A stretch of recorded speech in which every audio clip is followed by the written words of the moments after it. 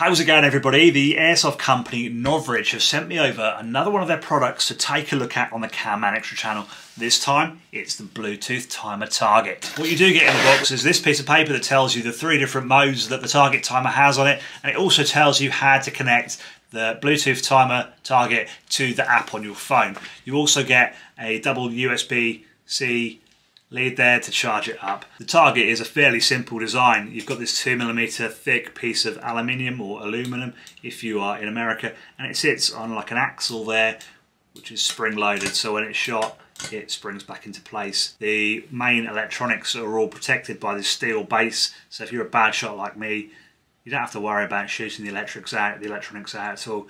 You can hear when it goes backwards and forwards. It's on a micro switch just down there, so when it's shot, that sets off the micro switch there. On this side just here, you've got your USB-C charging port just there, so you can use the cable that it comes with. It might be a bit tricky finding something to plug this into. If you haven't got anything to plug the other end of that into, you can always just use one of these that you might have lying about the house, which is a USB-C to USB-A, and then you can just plug it into your normal 3-pin plug or 2-pin plug if you are in America, and just use that. Now the plug that I'm showing you here obviously doesn't come with it. This is the only charger lead that does come with it, but these are cheap enough to buy off Amazon or eBay. If you need to as well, you can charge it on the go by using a power bank, so we can plug a power bank into it like that.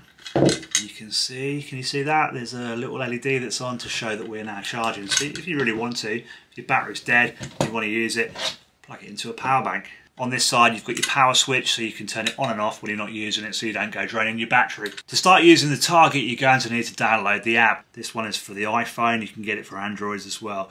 And we're just going to go into it like that, and we'll turn the switch in the on position, and you've got 2 selections here. So clip cam. Now clip cam is for something totally different. Clip cam is for this. This is the new Novritsch camera.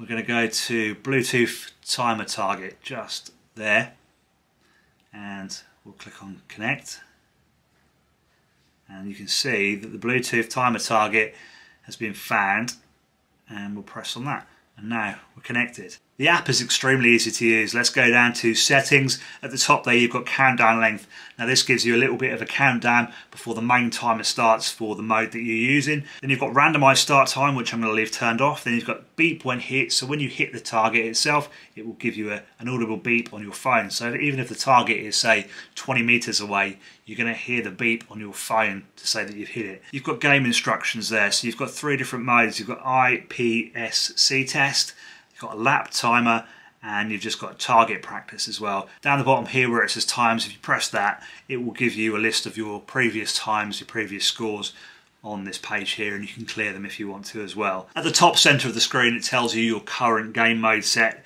so you can touch the drop down box there and it gives you your 3 different modes. You've got IPSC test there, lap timer, and target practice. So let's just put it on target practice for now. So if you're like me and you don't really have much of a big garden, these things can still be quite fun to use.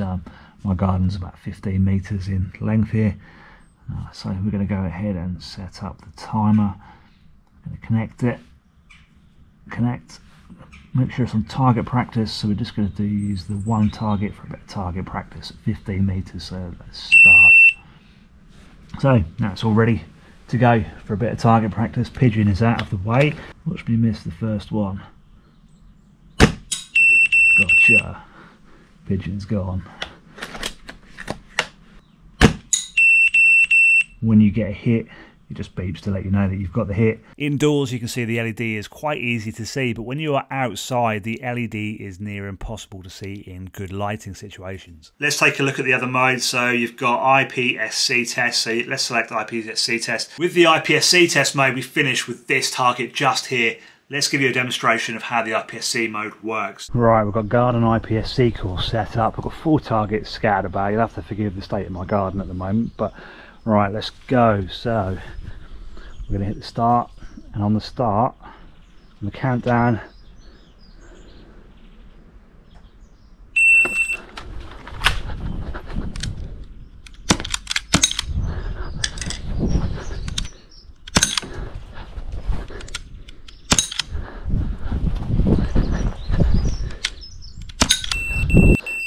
That was fun. That was very fun. Ideally for the IPSC test setting, you're going to need some of these. These are an additional cost. You get 5 of these in a box, which are the target poppers like these, and you get 5 of these bases as well. Now the bases have got these grooves in, so you can push your target into them like that. You see the little secondary groove there. So what you can do with that is, if you've got a piece of string handy and you've got some trees in your garden, hang them off a piece of string like that. Right, okay, now let's look at the third setting. We've got lap timer. I'm not really sure what you'd be using this for. I think this setting is for you to be a bit more creative what you do. Maybe you can even incorporate some fitness in with this setting as well. Or maybe a circuit that you have to go around multiple times and it's going to give you a time right. So what we do is, let's start the timer. So we've got a countdown.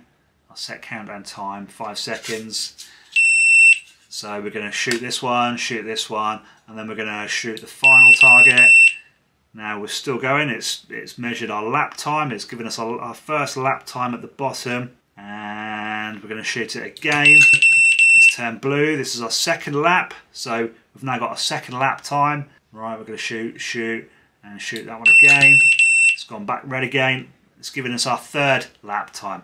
I was quite curious to see how much power these targets could handle without damaging them too much, so I used something with a little bit more power behind it.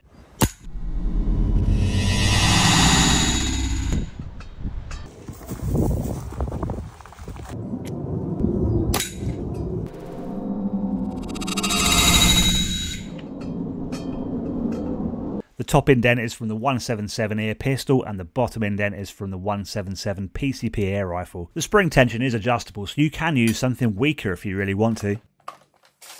I was curious as to what the actual range of the target is with Bluetooth. This is an iPhone 11 with Bluetooth 5.0, I believe it is. I'm out in the great British countryside. I'm going to test to see the range. So we're picking it up there, picking it up. Let's walk backwards and see how far we can get. When it disconnects, I will pull out the range finder and we'll see what the actual range is.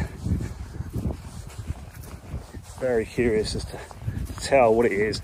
Obviously, I'm out in the open, so I'm in the countryside as well, so there's no interference with it. This is going to differ when you get it inside built-up areas in buildings with lots of other interference. What am I at now? About 30 meters there. See if we can connect. We're connected. Let's go back a little bit more.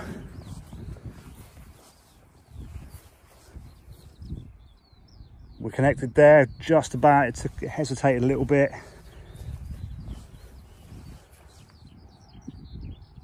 It can still find it, but it can't connect now. Oh yeah, just connected. We're going to call it there, I think, about maximum range. Let's get the rangefinder out now, see how far away that is exactly.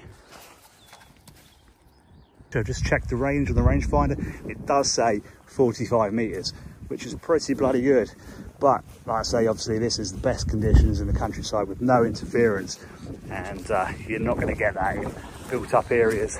You'll see on these you've got the 2 small holes at the bottom, so if you are going to be using like an air rifle on this and wrecking it, you can undo these 2 screws here just at the bottom. You can replace this with these poppers as well.